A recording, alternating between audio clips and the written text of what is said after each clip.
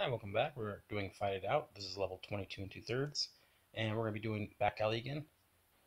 I made one small mistake on this one, and it cost me a star, so I'm going to try it again. So what I've been doing is just waiting the turn and letting the freeman come down to me. Now Anthony has the interrupt, and Amy will of course stun if she hits one of the guys. But what I'm going to try to do is distribute the damage out between them. We'll see how it works out.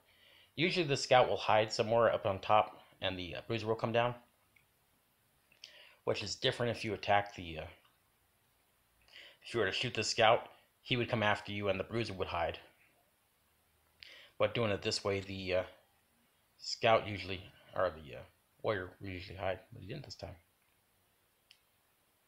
Crazy. But that's alright, we're going to take advantage of this.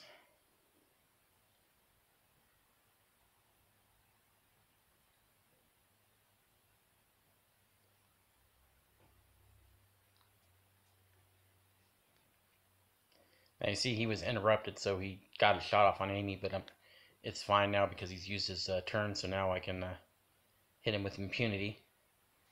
And I'm just going to stay back here and let the range deal with the bruiser.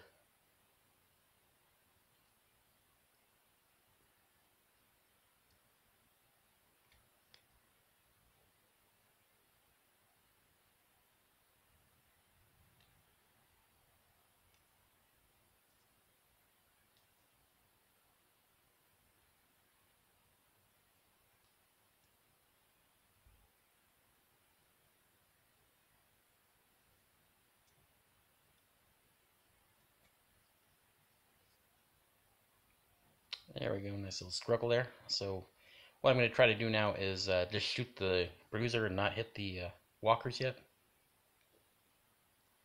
But now I'll do both.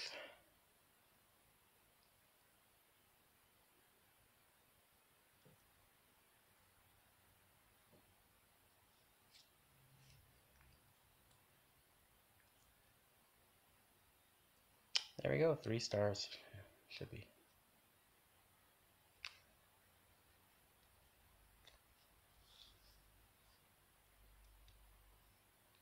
Like I say, the Freemen act weird sometimes. They do stuff that they don't normally do every once in a while, so I think it kind of depends on what their aggression level is, and, I don't know, just, like I say, sometimes they don't act the way they normally do.